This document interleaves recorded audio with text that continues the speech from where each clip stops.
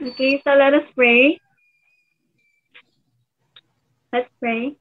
Loving God, I would like to praise you and I would like to thank you for the gift of life. And thank you, dear Lord, for the Sabbath day for us to rest and to worship you. And as we start our AWA program, we would like to invite the Holy presence to be with us. Please bless the participants and the listeners as well. Forgive us if we fail thee in Christ's name. Amen. Ayan. So, hi everyone and happy Sabbath.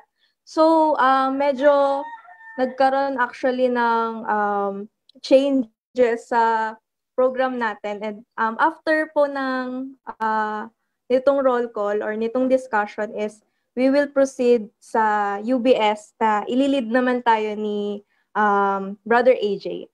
So, ayun. So, before we start, I would like to introduce you first kay Miss Eden Relente. So yung makakasama ko ngayon. So si Eden, classmate ko siya sa AUP. So she's also a psychology major like me and she's currently taking law. So after niya AUP, naglo naman siya. And also, isa rin siyang content creator or vlogger. So, guys, subscribe to her channel. Sure. So, dear, welcome ka dito. Welcome ka dito sa Muntinlupa District. So, ayun. So, moving on, nag-invite din ako ng 3 participants para sa discussion natin this afternoon, which are si Kia, si Meg, and si Vea. So, hello guys. Kung nandyan na kayo, say hi. Hi. Ayan. So, this afternoon, we will tackle more about, our main theme is about stress and anxiety. So, ano nga ba ang stress? So actually, ang stress, meron niyang 2 types, which is the distress and eustress. So, lagi naman natin na-encounter yung distress, yun ay yung pag nafe-feel natin na unmotivated tayo, na alam mo yung ang sakit-sakit sa ulo, yung pag may isang circumstances na nakaka-stress talaga na naaligaga ka, yun yung usually distress. While the eustress is ito yung positive na type ng stress. Ito yung kapag nafe-feel mo, parang motivated ka na parang challenging. For example, eustress yung hiking, 'di ba? Like nasi-stress ka pero hindi siya masama para sa iyo kasi mas na-excite ka, may adrenaline and all. So, actually yung type ng stress na yon is good for us. So, moving on, ano naman ang anxiety, dear?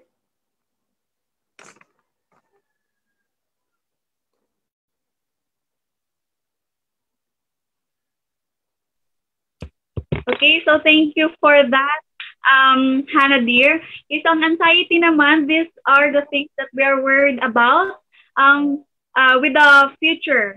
So, kung yung depression ay from the past that we had experienced, yung anxiety naman ay we are worried about what will happen, about the uncertainties. So, yon. So, back to you, Hannah. Any additional? Ano naman na. Thank you, dear. So, ngayon, ang gagawin natin is mag-i-interview tayo. I-interview natin yung 3 participant natin. So, mag-start tayo kay Ate Kia. So, ang question natin is, itanong, ang ating mga participants ba ay nakaranas na ng stress? And if so, how did you overcome it? Ate Kia? Kakapasok niya lang po ata.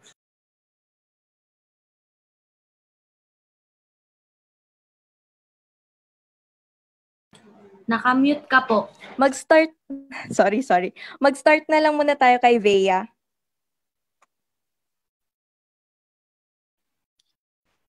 Ayan, so sa akin, syempre naka-experience na ako ng stress. Especially ngayon na nasa clinical division na ako. Kasi almost every day may quiz, tapos every week may exams, tapos requirements pa, tapos online class pa. Nakaka-overwhelm talaga siya.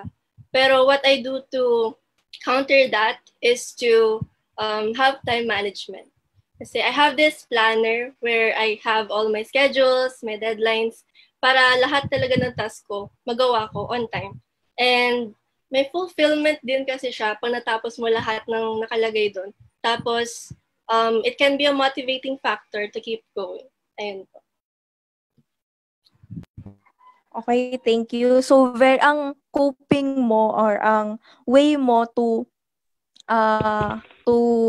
battle with stress is to have time management, tama ba? Yes po. And Hannah, dear, Okay. nakakatulong How din about talaga Kuya Megs?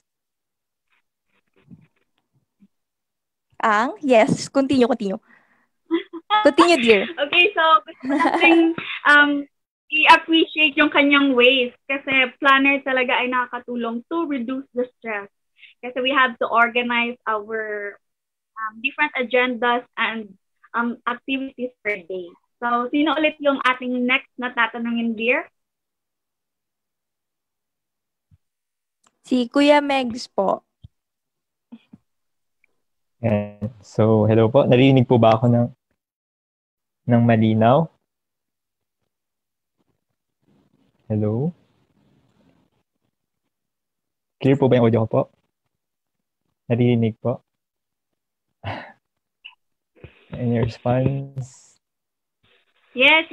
We can hear you. Okay. Just ano po. Yan. So the question is if have I ever experienced stress? Of course. I guess lahat naman po tayo nakaka-experience niyan. Maybe iba-iba lang levels or iba-ibang let's say cases, but we all face stress, and that's for real. Siguro ang akin po is yung yung mga usual na encounter ko, dalawang type siya, I should say. Parang yung isa, yung stress na siguro we're talking here more of dun sa mga negative po, o yung let's say yung stresses that would cause hindi naman siya damage, or let's say somehow magiging hindi siya healthy. In short, siguro dalawa po yung cases sa akin kasi usually yung parang aftermath. Let's say may nangyari and then yun yung result, so na-stress ka. And then yung isa naman, stress dun sa situation, nangyayaring situation, and stress ka during that time. So, about overcoming, syempre we have different ways sa pag-cope up. Pero ako po siguro, and through time, and I believe I am still yet to improve. And that is yung dapat composed ka pa rin in all situations. And again, this is not something na I would like to emphasize that this is not something that it is on your own. Kasi talaga tayo internally, if we are to rely on our own strength, di ba? Talagang hindi natin makakayanan, I tell you. So, lalo po sa akin, siguro may sa personal ko pong experience, whenever, lalo po ng bata ako, whenever hirapan ako mag-cope up sa stress noon kasi I take it to myself. Kaya sobrang like wala akong pinagsasabihan, but it's a different thing when may katulong tayo. Syempre, we can have our friends, we can have our family by our side. Pero the most important thing, especially as Christians, is yung Panginoon talaga. I mean, that would make the difference, the big difference. Kasi before, I take it to myself, so not even praying about it. No, parang ko lang, nagko-cope na lang talaga ako, pero mahirap. Hindi sa lahat ng pagkakataon kaya mong makapag-adjust or let's say to just parang ka na lang recover on your own. So minsan we are pushed to beyond dun sa limit na meron tayo. Kaya ayun, very important talaga is yung meron tayong maaasahan, and of course ang Panginoon maaasahan talaga natin at all times. Yun lang po. Okay. So, based sa experience ni Kuya Meg, so maganda talaga na meron tayong mapag-sharean, no? Meron tayong mapagsasabihan na hindi lang natin binabattle up lahat ng worries, lahat ng anxieties, lahat ng stress sa sarili natin. Kasi I know na once na mapuno tayo, magbi-break na lang tayo and mas damaging yon para sa isang tao.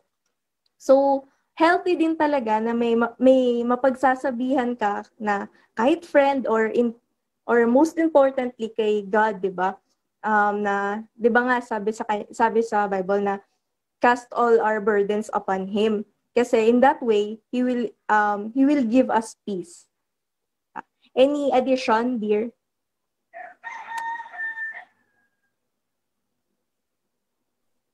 Okay, so I would like to agree with that.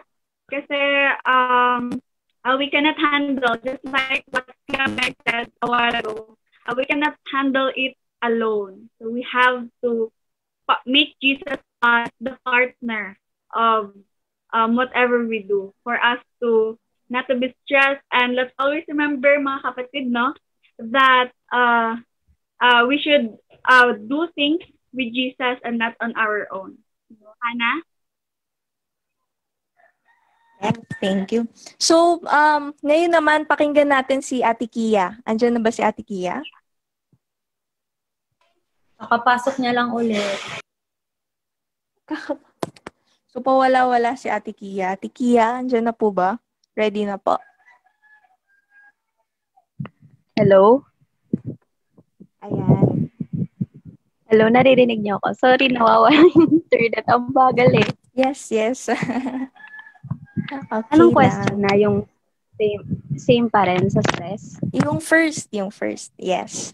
Hindi na ako magbubukas ng cam kasi baka mawala ulit ako.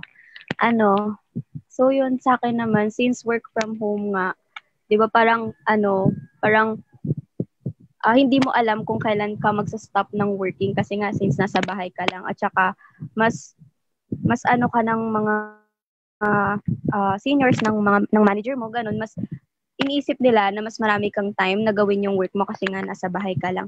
So, kapag ka ganun, ang ginagawa ko is, gumagawa ko ng to-do list ko na yun yung gagawin ko ngayong araw, ganun, lalo na kapag mga may month-end submission kami. At saka kapag tinimingan ko na yung sarili ko na kapag 7 p.m., hindi na ako mag-work. Kasi di ba kapag sa office hanggang 5 p.m. lang naman talaga yung office hours. Pero since nasa bahay, syempre hindi ko naman na na yung lahat ng oras ko nasa bahay nag-work ako. So ina-adjustan ko lang ng hanggang mga 7 p.m. Pag afternoon, hindi na ako, kailangan matapos ko na yung mga gagawin ko, tsaka dapat ma-submit ko na yung mga dapat ko ma-submit, ganun. So yun yung parang coping na ginagawa ko kapag nasa-stress, ganon.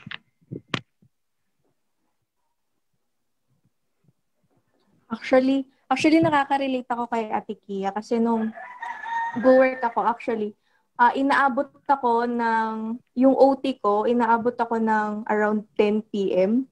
Kasi, pag work from home ka, parang nawawala na yung boundary between work and home. Alam mo yon? Parang kasi pag nasa bahay ka, isipin ng mga nakatataas sa'yo na nasa bahay ka naman, relax ka naman, hindi ka naman babiyahe na. So, lubus-lubusin mo na, parang ganun. So, parang dahil doon, parang umaabot ako ng 10 p.m., 11, pinakamatagal ko is 10:30. Yeah, dahil sa work, lalo na pag month end, yun, tumatagal ako ng 10:30. And very, very stressful talaga siya. Very consuming, nakakapagod and all. And parang ang pahinga ko na lang nun, parang iniisip ko, sige, malapit na rin naman mag-weekend, makakapagpahinga na rin ako. Sige, ibubuhos ko na lang lahat ngayon. Parang ganun yun na-feel ko nun. Dear, ikaw?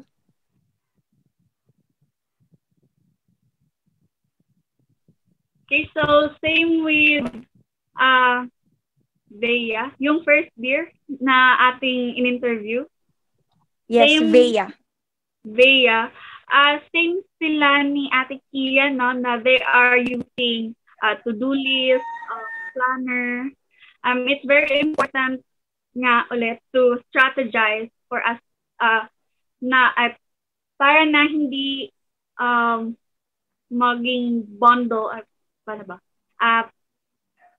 Yung para na hindi yung ating mga gagawin. So it's very important to strategize. Okay, so thank you for that, Hannah. Okay.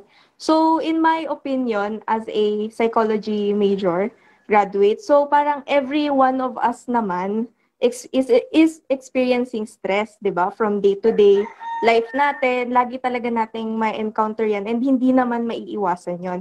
Pero for me, one way to deal with this is to develop a coping strategy that fits you. So, one of the most coping mechanism that I use is yung being rational. So, kunyari, utak muna natin bago emosyon, parang ganun. Kunyari, i-assess muna natin yung situation kung nasaan tayo. Kung may magagawa ba tayo about it, or kung wala naman, why don't we try to adapt? Kunyari, for example, COVID or this pandemic, di ba you can't do anything about it naman kasi wala naman tayong vaccine pa. So like, anong point ng pagiging stress mo kung, alam mo yun, anong point ng pagiging stress mo kung wala ka naman magagawa about it? So, anong pwede natin gawin? So, maybe we should try to adapt more in this situation. So, paano yun? Paano ako makakapag-adapt and all?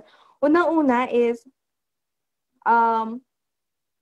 malay mo, i-rationalize muna natin yung bagay, yung isang bagay. Kunyari, yun nga, COVID. So, paano ako makakapag-adapt? Siguro, first, the best thing to do is to follow protocols. Diba?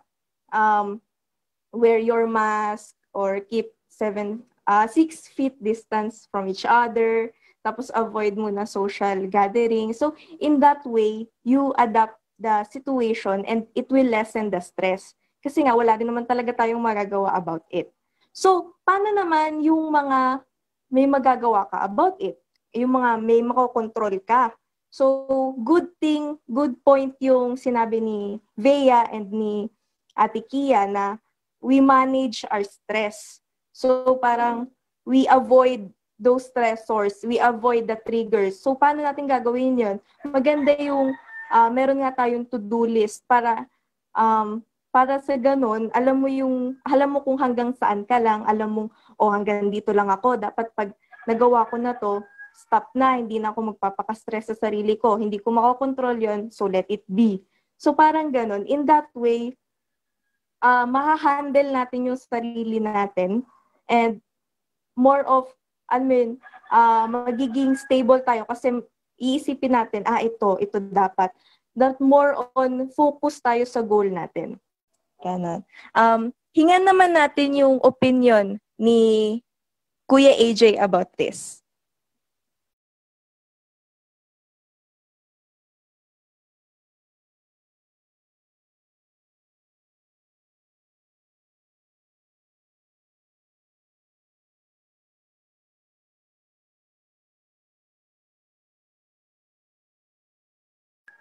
Hello po, Kuya AJ.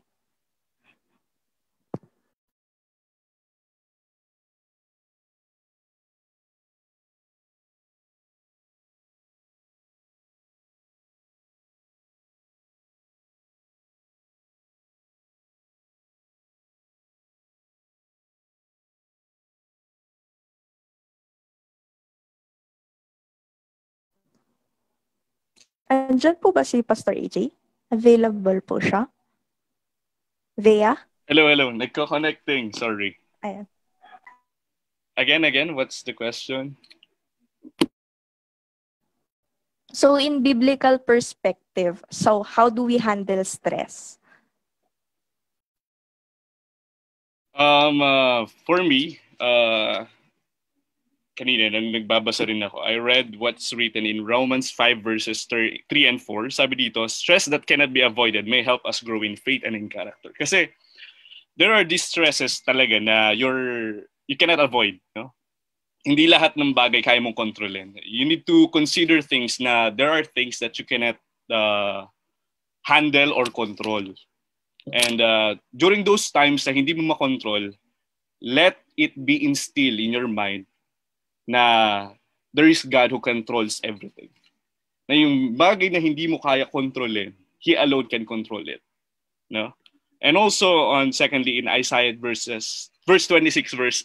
26 verse 3, na during stressful times, perfect peace comes when we keep our mind on the Lord. Sabi dito sa Isaiah, you will keep him in perfect peace, whose mind is stayed on you because he trusts in you. So lagi lang natin tatandaan na when things go wrong, when things aren't going according to our plans, God is there. No? Huwag nating kalimutan that there's God. Huwag nating kalimutan na He's above us. He controls us. He controls every scenario, and He can actually put those bad things, no, those bad scenarios, those bad circumstances into something that would refine, develop, and at the same time, let us learn on those kinds of events or scenarios in our lives. Yeah.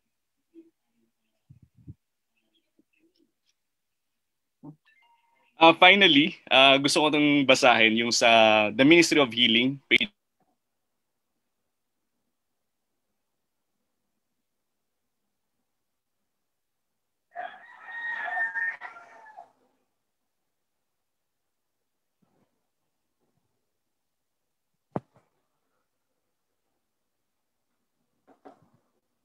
Nakamute ka, Kuya AJ.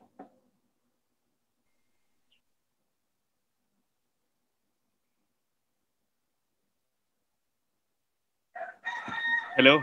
Okay na? Ayan. Okay na. Finally, I would like to read in what is written in the Ministry of Healing, page 481.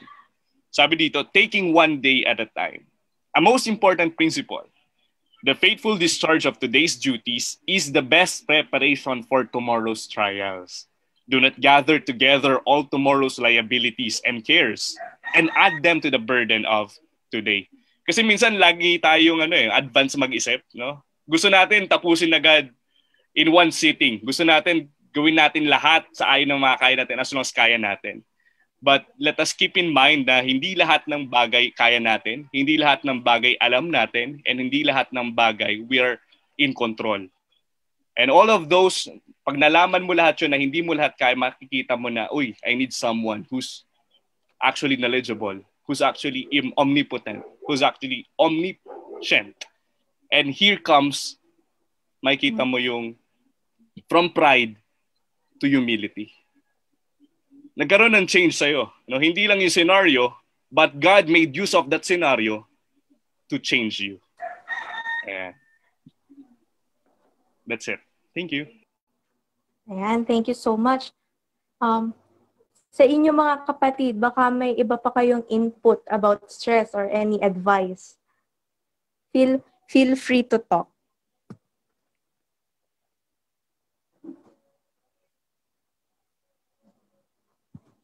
Meron po bang additional from the audience?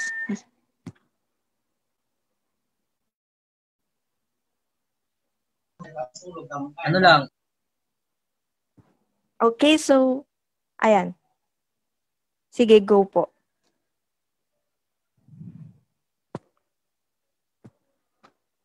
Ano lang, siguro pag tamang tulog lang, tamang kain, tamang pahinga, tamang ligaw.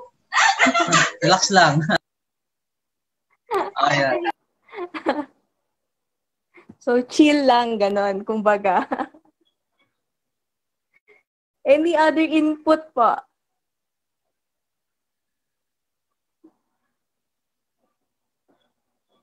Dear, how about you? Any other input? Okay, so let's not, yun lang din, I would like to add to the information a while ago, no? Let's not bring the burden of yesterday in today's today's work or today. Kasi it's very hard to pag yun na nga, pile up na everything. So, yun, it's very important to cast all the burdens to you. Okay, so, dear, do you want to proceed to the next question? Or... Yes, let's proceed na to your next question. So, second question. Okay, so unahin natin si Kuya Meg. Okay lang ba, Kuya Meg? Okay, so what if di agad na resolve yung stress and you become anxious, what do you usually do? Kuya. Ayan. So, thank you for that question. Meron talagang mga stresses na, let's say, parang lingering or parang we cannot just snap out of it. Kasi minsan, let's say, incurring siya or let's say, yun nga, tulad yan sinasabi kanina ni Brother AJ, na merong mga bagay na wala sa control natin. And even na sinabi niya. And minsan, di ba, syempre pag wala sa control natin, even if we want it to put to, matigil na lahat, but since we are not in control, all you have to do is nga to cope up. Siguro yun nga, if talagang meron mga stresses na tumatagal, I guess yun nga, pretty much na pag-usapan natin dito na, again, always keep in mind, sabi nga, di ba, sa Romans chapter 8, verse 28, di ba, that all things work together for the good of those who love Him. So, una talaga, number one is to love the Lord above anything else. Tapos, who are called according to His purpose. So, may purpose lagi, yung mga bagay na yun. Yun nga, tulad ng sinabi kanina niya, I would like to emphasize yung sinabi kanina ni Brother EJ na merong mga bagay that the Lord allows. Hindi dahil ginawa niya yun. Again, all good things comes from the Lord. Pero may mga bagay na hinahayaan niya mangyari, even the bad things, for us nga to be refined, yung character natin to be refined. So napakaganda yung trials na yun, yung challenges and stresses that is brought about those trials or challenges na nakaharap natin. And ayun nga, parang laging talaga. I think isa rin sa mga magandang mindset is that yun nga, knowing that these things are temporary. Maaring yun nga may pinagdadaanan ka, let's say, mga certain kind of stresses or distress na meron ka ngayon. But these are all temporary. Kaya nga, yung sinabi, I think I would like to share with you yung sinabi nga sa, I know this is somehow familiar sa inyo, 2 Corinthians. 2 Corinthians chapter 4. Yes, ayan. Sabi nga, 2 Corinthians chapter 4 and verse 16, mag-start tayo. Sabi nga to, for which cause we faint not, but though our outward man perish, yet the inward man is renewed day by day. Verse 17, for our light affliction, which is but for a moment, worketh for us a far more exceeding and eternal weight of glory. And nga, sa verse 18, while we look not at the things which are seen, but at the things which are not seen. And for the things that are seen are temporal, but the things which are not seen are eternal. So yun yung I believe ito yung especially during sa times na ngayon na parang hirap, 'di ba? Hirap makita ng something na positive kasi puro negative yung makikita mo sa sa nangyayari ngayon. Everywhere kahit saan pumunta. But if we are to keep our minds, on the Lord and the things that He has been doing, and yun pa yung eternal glory na naghihintay to those who will have patience, to those who will not give up, to those who will run unto Him.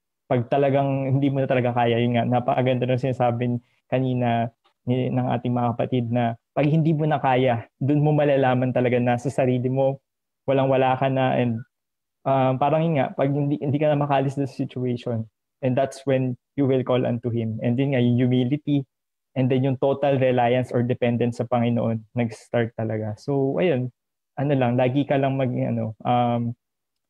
tayong mawawala ng pag-asa. Kahit na parang wala ka makita na pag-asa, just call unto Him.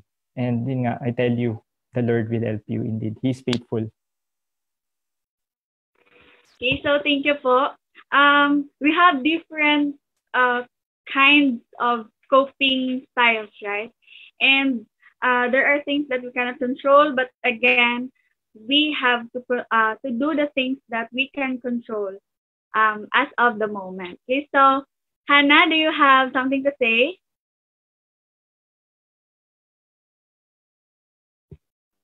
Hannah, dear? Ayan. So, ang ganda nung nasabi ni... Hello, ayan. So, ang ganda nung nasabi ni Kuya Megs na total dependence kay God talaga ang maganda pa rin talagang treatment for anxiety is to just depend on Him. Kasi 'di ba? Actually ang one treatment for me personally is assurance. So, kapag anxious ako sa isang bagay, gusto ko ng assurance na, alam mo yun, na kunyari, takot ako sa ganitong bagay, gusto ko ma-assure na safe ako.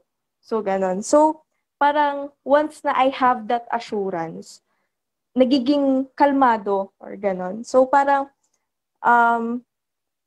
it helps. So, paano ba natin makukuha yung assurance, 'di ba? We will always go back to the Bible kasi 'di ba?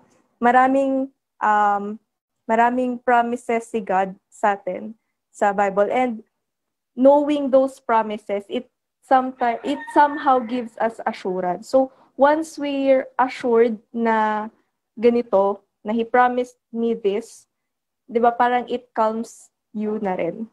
So, yun lang. Dear? Yes, okay, so let's listen to Ate Kia. With the yung question natin a while ago, what if di agad na resolve yung stress and you become anxious, what do you usually do? Ate Kia. Hello. Ayun. Kasi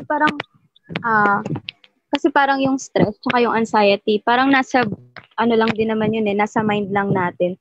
So parang katulad ng sinabi din kanina na kapag inisip natin na may mga bagay na hindi natin kayang makontrol o hindi na natin kayang gawa ng paraan, dapat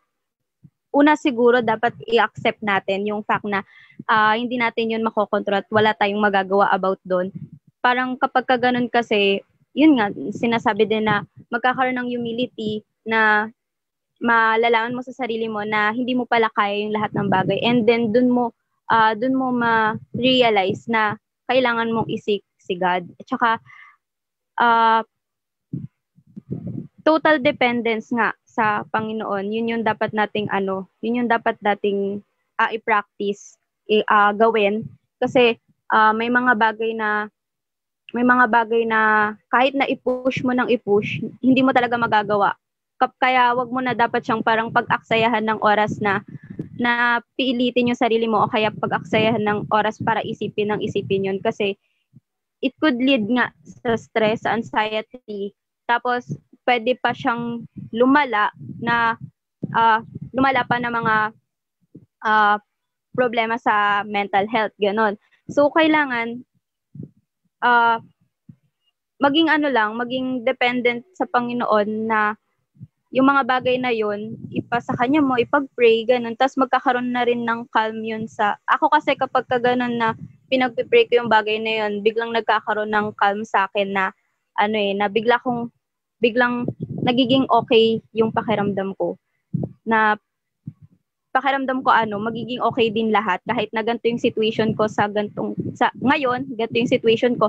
Naniniwala ko na after these storms, ganyan, may mangyaring maganda sa akin, at yung mga nangyari sa'yo during that time na nagiging parang negative yung nangyari, magiging strength mo siya in the future. So, yun. Okay, so thank you so much. Let's ask Bea about the question. Okay, so what do you usually do?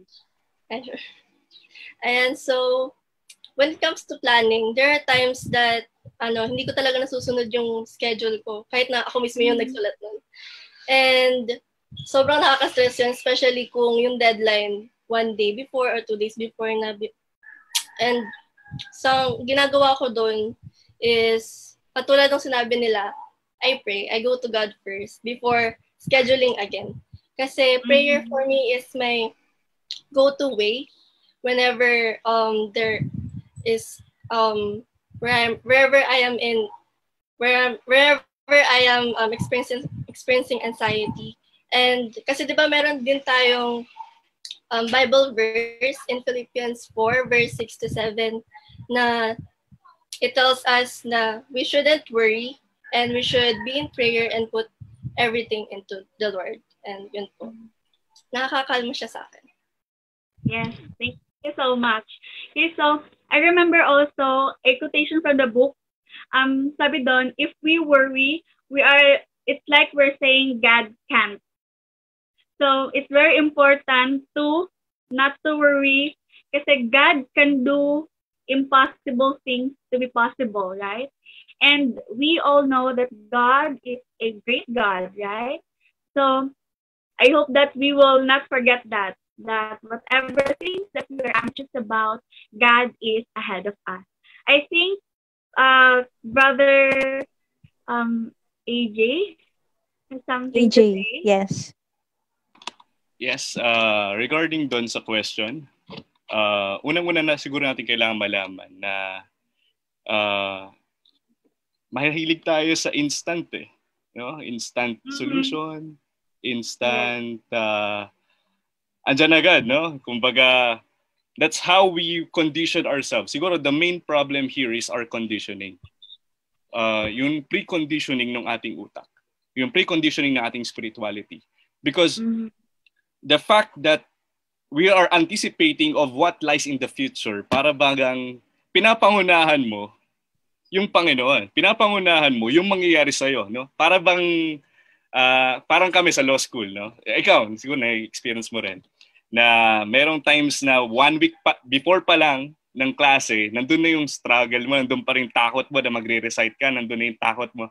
When in fact, wala pa yun in the reality. No? Sabi nga ng Luke 12 verses 25 and 26, worrying is a waste of time. Sabi nga dito. Yeah. And besides, what's the use of worrying? What good does it do? Will it add a single day to your life? Of course not. And if worry can't even do such a little things as that, what's the use of worrying over bigger things? No? Masyado tayong na-overwhelm no? Lagi nating piled up ang mga bagay-bagay na wala pa in reality.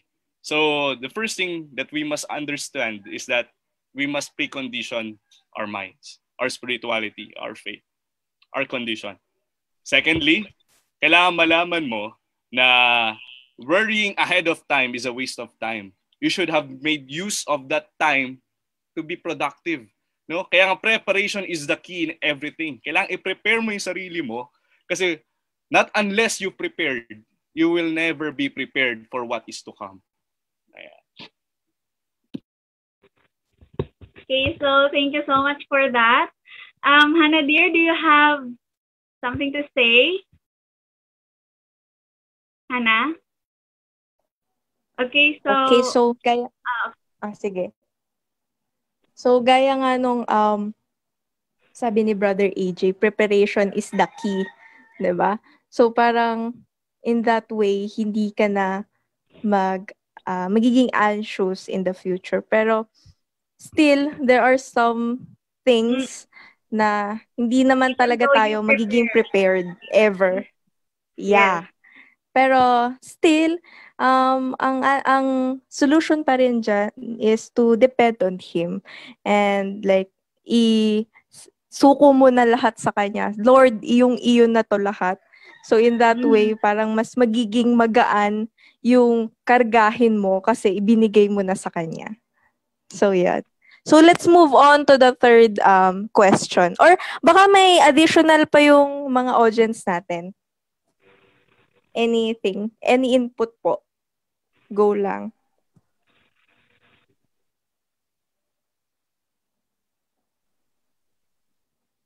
Brother Nerwin, baka meron ka ring input.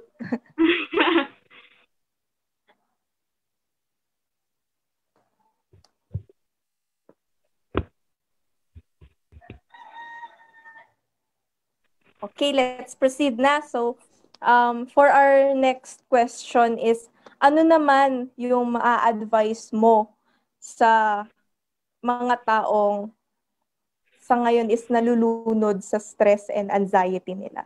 So, ano yung mga suggestions nyo and advice na maibibigay nyo sa kanila? So, unahin natin si Kuya Megs. Ayan. So, naman ulit. Actually, yung gusto ko pong let's say, to impart sa aking fellow youth, especially lahat, to everyone actually, not only the youth, but to every single person na nakaka-experience ng stress. Siguro, 2 parts yung akin. Una, yung sa practical side. Ayan. So, sa practical side, that's why it's very important to, again, we are humans na meron tayong iba-ibang aspects. We have physical, mental, may social nga tayo, or social, emotional, and most especially yung ating spiritual. Ngayon, these things, magkakasama yan. May ma-impair na isa dyan, apektado lahat. So, we have to be, siguro sa practical nga, di ba sabi nga, pinag-usapan natin, ano yung magagawa ko? What's my part, di ba? And that is to care for our bodies. So, we have to make sure. Yung nga, dito pumapasok yung habits na dinidevelop mo. Let's say, you have that habit of indulging in unhealthy foods. Kahit sabihin natin, di ba, as Adventist, we have, alam natin kung ano yung clean and unclean. How about dun sa mga clean naman, let's say, for example, clean na foods, or let's say, how about sugars, di ba? Hindi naman sila defiled. But in excess, di ba, they would be detrimental sa ating health. So, yun yung papasok na we have to be careful dun sa ating Kasi I tell you, ako po, na-experience ko siya. May times na naging unhealthy rin yung choices ko. And dun din, affected din the way that I think, the way na I handle certain situations. So, ayun. And I believe may mga certain, foods na, or let's say, mga, foods in general, na pwedeng makapag-trigger ng stresses na yun. Or let's say, madali ka mag-worry, madali ka maging anxious because of a certain and yun din yung sa mga exercise nga, 'di ba? I think may nabasa about sa studies when it regards to having regular exercises.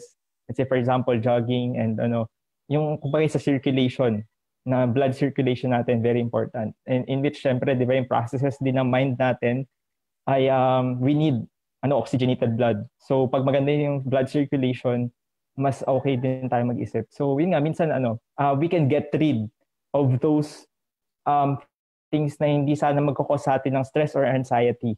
So, yun, yung very important. And then, doon naman sa second part, dito na pumapasok yung spiritual aspects.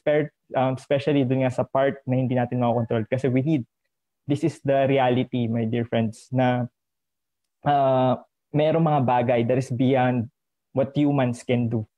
That's may mga times na kailangan natin yung Panginoon talaga. So, I would like to share with you yung verse na sa Psalm 61. Psalm 61 sa verse 2 and 3, sabi nga, For from the end of the earth will I cry unto thee, when my heart is overwhelmed. Lead me to the rock that is higher than I. Verse 3, For thou hast been a shelter for me, and a strong tower from the enemy. So, we need to be like that. Whenever nandun tayo sa point na I just don't know what to do. I just can't seem to move on kung saang situation na meron ka. That's when you will call unto the Lord.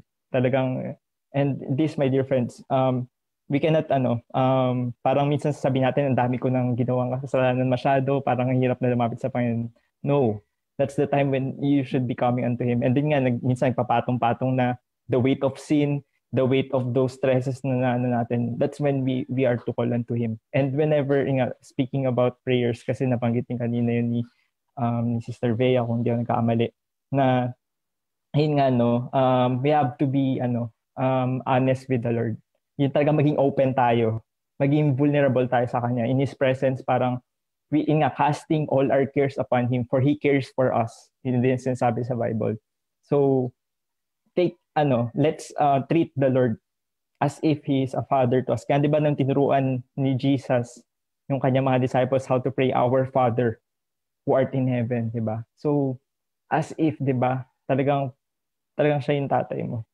And that's when you can say unto Him everything na, syempre nandun pa rin yung reverence, pero you can talk to Him as a friend or, di ba, and of course, He is also a God. Yun yung maganda dun eh. Kaya may peace of mind na meron tayong na makukuha kasi alam natin na kahit anumang pinagdadaanan natin. And lastly, siguro i-share ko sa inyo, Philippians chapter 4. So, it's the same chapter yung kanina sinare ni Sister Bea. So, sa Philippians chapter 4, and I think familiar din sa inyo to. Sa verse 12, mag-start tayo. Verse 11, not that I speak in respect of want, for I have learned in whatsoever state I am, therewith to be content. Verse 12, I know both how to be abased, and I know how to abound. Everywhere in all things, I am instructed both to be full and to be hungry, both to abound and to suffer need. Verse 13, I can do all things through Christ who strengthens me. So itong verse na ito, especially sa verse 13, lagi natin naririnig. So, di ba, parang minsan ginagamit lang ba natin to kapag nandun tayo sa part na, yun nga, about mga competition or whatsoever, or let's say sa board exam or mga exams or whatsoever. Pero ang tinuturo sa atin doon is sa lahat ng situation, there has to be Christ na kasama natin. Kaya if we are really to take that as our own, na masasabi din natin that I can do all things through Christ who strengthens me. So, sabihin doon sa kahit anong situation nandun ka, talagang if you are with Him, talagang makakayanan mo. So, yun lang, have courage, my dear friends. And yun nga, wag tayong mawalan ng pag-asa. Kasi yun nga, again, the Lord is faithful indeed. Yes, ang ganda din na point nung kapag yung nalulunod ka na sa problema na parang hindi mo na kaya, like, ayoko na, gusto ko na lang mag-give up, ganon. So parang lagi nating i-keep in mind, bumalik tayo sa verse na yon na I can do everything to Christ who strengthened me. So parang ang ganda lang i-keep in mind na oo, hindi ko kaya mag-isa, pero hindi naman ako mag-isa. Kasi alam kong kasama ko siya. Kasi alam ko na sa lowest part natin, sa lowest point ng buhay natin, alam kong iniisip lagi natin na wala sa atin si God, na hindi natin siya kasama. Pero hindi natin nare-realize na mas malapit siya sa atin sa ganung instances. So parang let's keep in mind na kahit sobrang lungkot na natin, wag nating isipin na mag-isa tayo kasi isipin natin na kinikerry tayo ni God. So dear. Okay, so thank you so much. Let's proceed to Ate Kia.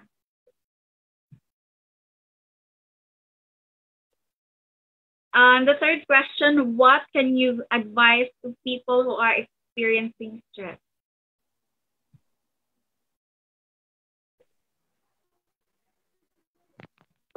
Ayan, hello.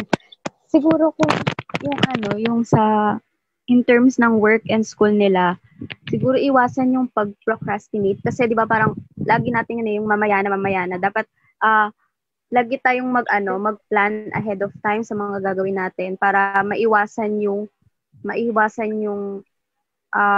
binabagsak natin lahat ng gawain sa limited time. Tsaka alamin natin yung sarili natin. Dapat alam natin kung ano lang yung kaya natin. Tsaka wag nating ipilit. Kung alam naman natin hindi kaya sa araw na yun or hindi natin talaga kaya in terms of capability, parang ganun. Wag nating ipilit kasi doon nagsisimula na mainis ka sa sarili mo kasi hindi mo nagagawa yung bagay na yon. And syempre spiritually, dapat mas maging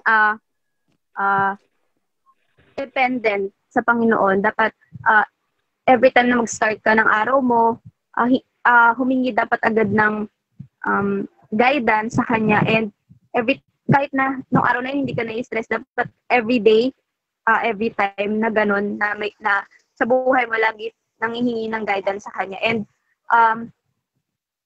yung sa yung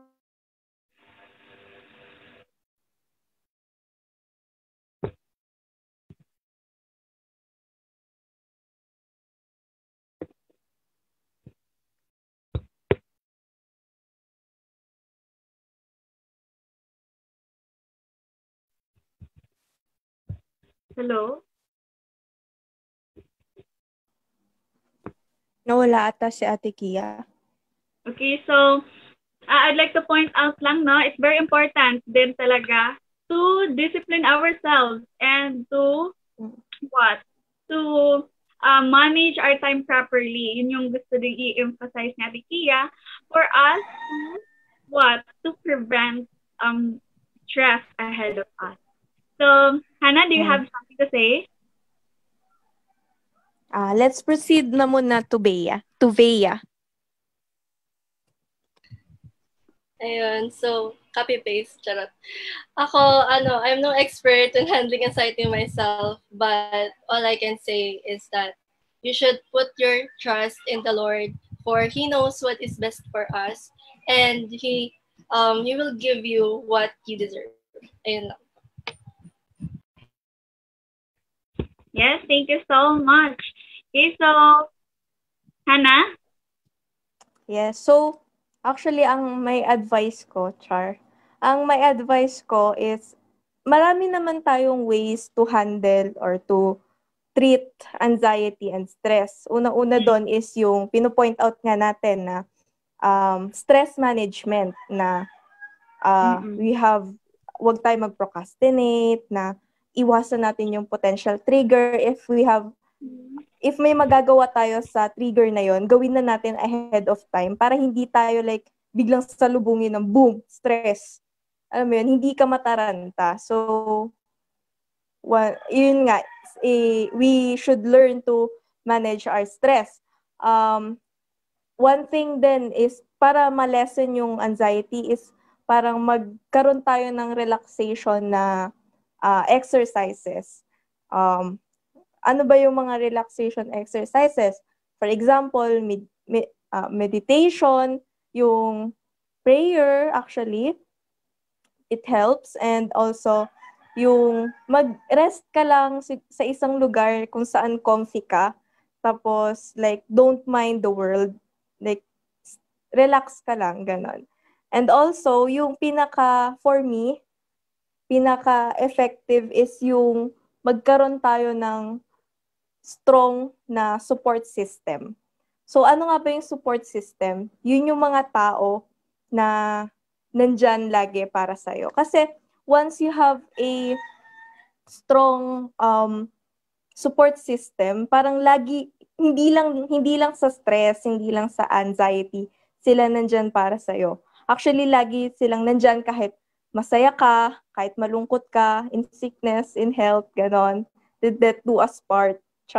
So yun, parang once you have that someone na alam mong marirely mo, either your family, your friends, your special someone, your husband or your wife, just someone na will get you back at your feet when you fall down.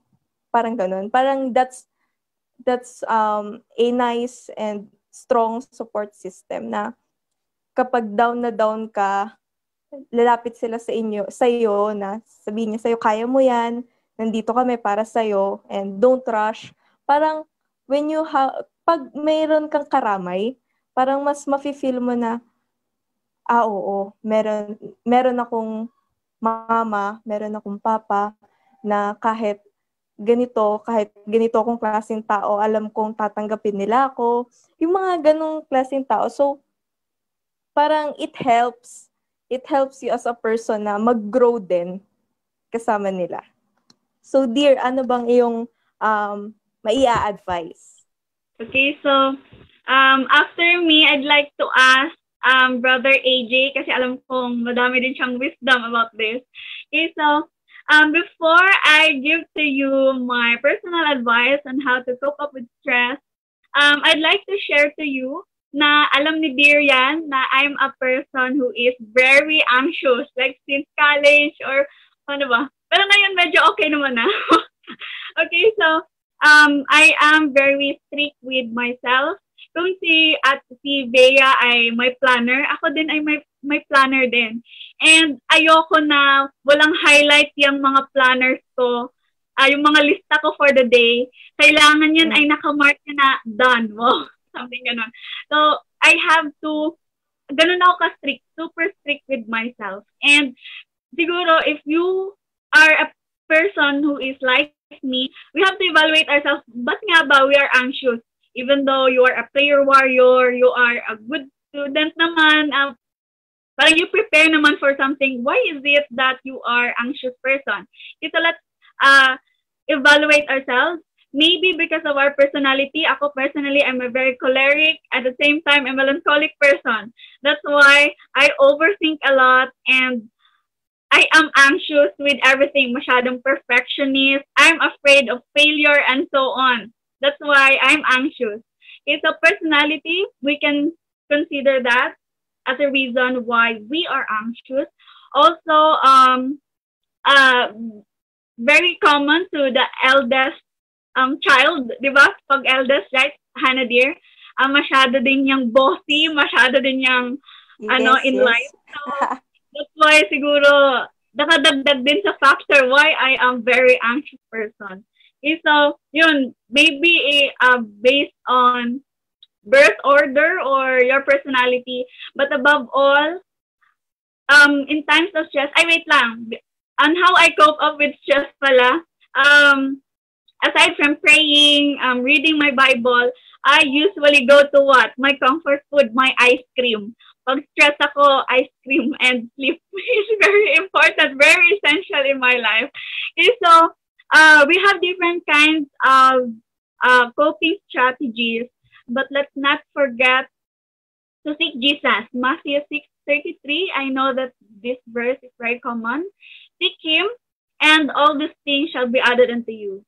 And another thing, let's evaluate ourselves in times of difficulties. If Jesus is here, ano kaya yung kanyang gagawin? How Jesus will handle things. Now, let's imitate God's ways on how He handles things, especially nung He was here on earth. Like, imitate His ways on how He handles pressures, stress in life. And then, one thing, seek Him, and then ask for His wisdom. I know Jesus is not madamo to give wisdom to us. So, God is a God of possible things to happen. He makes impossible to possible. So, ask for His wisdom. Okay, so, yun lang ang aking ma-share. I'd like to ask Brother AJ on your idea. What advice you can give to people who are experiencing stress and anxiety? Thank you. It's a good thing na meron tayong iba't ibang nakuhang respondent regarding this matter dahil hindi tayo pare-parehas lahat ng scenario. Iba-iba yung ways natin ng coping up. But the good thing there, gusto ko pagsamahin sinabi ni Hannah at saka ni Eden na let's look upon Jesus. No? Gusto kong example dito how Jesus cope up with stress is yung nandun siya sa Garden of Gethsemane. You know, yung ilang hours na lang na mamamatay na siya. Yung ilang hours na lang makikita niya yung mga tao na papatayin siya. Yung taong pinagsilbihan niya, yung mga taong minahal niya, yung mga taong pinunta niya, sinadya niya dito sa mundo. Grabe yung stress noon, I tell you. And even, sinabi nga ng commentaries that Jesus even bled tears na kulay dugo. No? So sobrang stress noon. What Jesus did is, una, He prayed. No? It's a very good example how to cope up with stress is to pray. And secondly, he didn't pray alone. He prayed with his 3 core group. Sino yun? Si Peter, si James, and John. But make sure naman yung core group nyo knows how to help you. Hindi yung tutulugan kayo. No? Yung time na kailangan ni Jesus Christ ng helper, they're not there. They just slept, no? Soundly. Kaya gusto ko yung pinagsama ko yung kay Eden at kay Hannah. You need a core group, a support group. And you need God above all else. Actually, you're human eh. You're a social being. Hindi mo lang basta-basta pwedeng diba, sabi nga ng maraming surveys, a lot of suicidal attempts came from being alone. A lot of possessions come from being alone. No? Pag lalo mo sinasarili yung mga bagay-bagay, yung tipong ikaw lang, doon ka nakakaisip ng mga sasamang bagay. Doon ka nakikaisip ng mga bagay. Nagiging vulnerable ka. But when you find someone you can rely on, which is God, and when you can find someone to be with you along the way, with your parents maybe, your spouse, your partner, or your friends, that would be of great help. So, these things na sinasabi po namin, we don't limit the possible answers in coping up stress, but we're just giving out our own personal experiences in coping up stress. So, it's up to you, sa mga nakikinig po namin mga kapatid, mga kaibigan, to choose among of these kung ano yung maging effective and efficient. Thank you. Ayun, thank you sa napakagandang input, Brother AJ. So let's conclude all of it, Sister Dear. Ako pala yung conclusion. Okay, so I'd like to read from Joshua 1:9. Be strong. Have I not commanded you? Be strong and courageous. Do not be afraid. Do not be discouraged, for the Lord your God will be with you wherever you go. We become anxious. We are not feeling nothing. We are very not in control of everything, right? But let's not be afraid. Let's not be anxious, because God will always be with us. So thank you so much for your participation, and thank you so much for the invitation to be with you this afternoon. I hope that you are all blessed, because for us personally, we are all blessed by the discussion this afternoon. Good afternoon and happy Sabbath.